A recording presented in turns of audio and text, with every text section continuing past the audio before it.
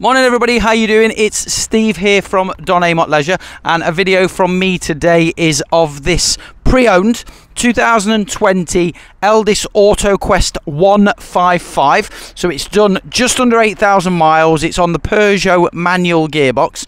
It is a 4-sleeping, 4-travelling model. It comes in at 3.5 tonnes, so can be driven on a standard driving licence, and it's just over 7 metres long at 7.02. So if this is something you are interested in, ask for me when you come down or when you phone. Let's have a look round first of all then. So starting off on the outside, it's in the white Autoquest colours with the red and the grey. Looking into here, and it's got AdBlue, so it's Euro 6 compliant. And then moving down the side, you've got your habitation door there. That is your LPG gas tank or locker. So that's a locker suitable for 2 gas tanks. And then in there, you've got a decent size storage that's accessible from the inside and the outside. So you can access that from the bed, and I'll show you.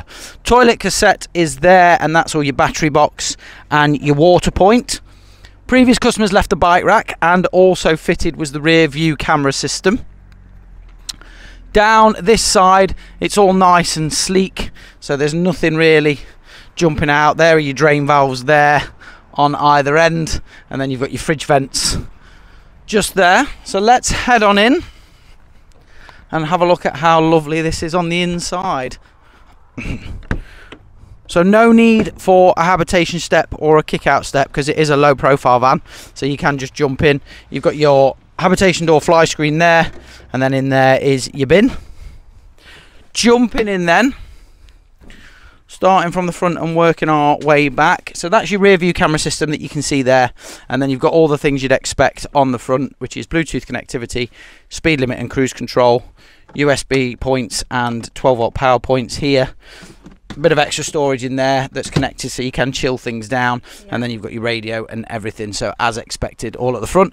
Twin swiveling captain seats, so both of these seats will spin round. Little bit of storage just here, and then in terms of locker storage, you've got your 2 there and your 2 there.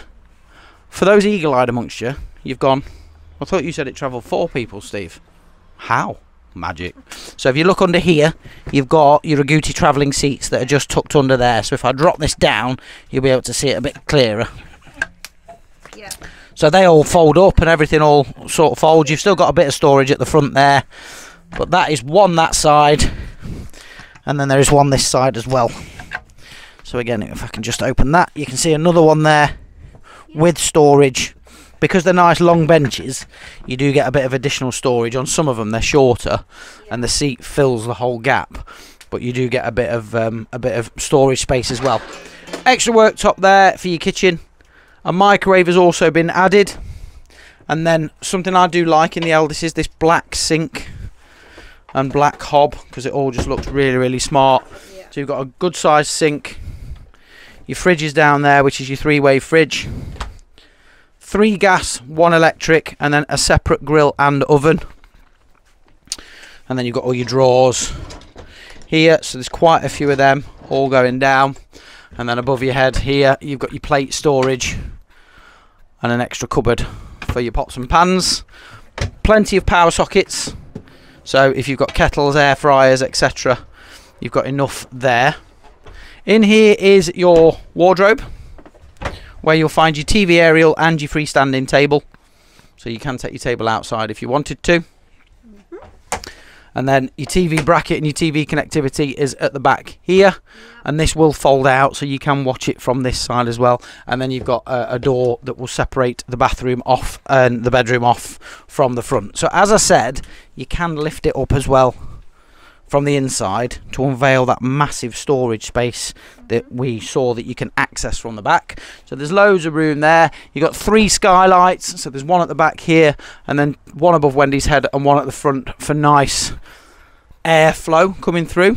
And it's going to be a warm one today, and I've opened them, so we're not actually that hot. Yep. We're just lovely, aren't we, Wend? Yep. And then in here you've got a decent sized wet room, so you've got your toilet at the back, and then a fold down sink